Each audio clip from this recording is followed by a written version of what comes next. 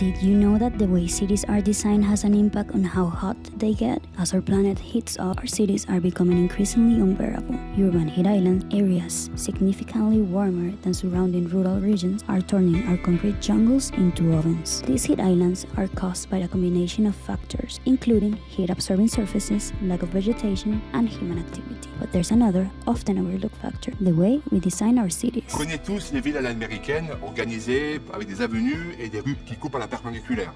On connaît tous les villes européennes organisées. Alors ici, c'est un quartier très ordonné, avec 4 bâtiments.